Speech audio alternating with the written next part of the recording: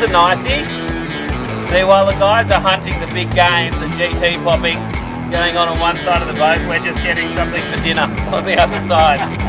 Using the atomic prongs, the go-to lure for just about anywhere in Australia. Little prawn, what doesn't like eating prawns?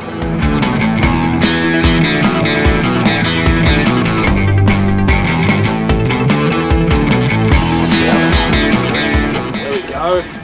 Nice little coral trout there, caught on a 4-inch atomic Plazos in the prong. Great ghost. Beautiful little fish, some Unitica leader there. Spent a bit of time on the reef. You can see it's lovely and tough and didn't break though. We've just anchored up on a reef edge here while we wait for the current to get a bit more flow in it so that we can start GT popping again. And while we do that, we've been having a ball catching some fish on just soft plastics.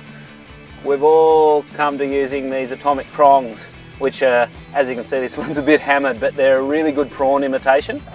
And there's a lot of ways you can use these. We're using some nice atomic Seekers jig heads.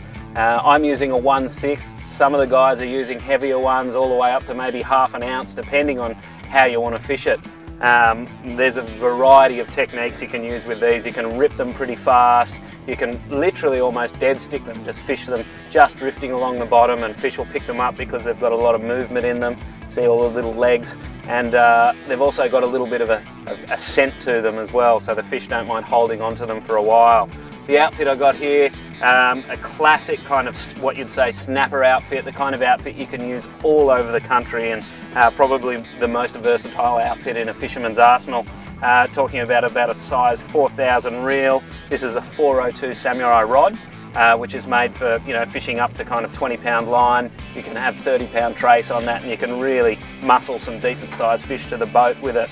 The braid is a 20-pound Unitica, I think 18-pound actually. A really nice Japanese braid, very thin, very strong, as a lot of the Japanese technology is. And using some Unitica leader as well, which is holding up pretty well. You can see it's frayed through here. You might not be able to see it. It's a little bit frayed through here where we've been getting a few coral trout and Spanish flag and things like that in from out of the coral. All the corals here. Got some Polaroids so that you can see. Got my Makos here. You can see all the reef out here. It's probably hard to see actually with the video camera because it's quite glary. And we're just basically flicking that plastic out with the light jig head.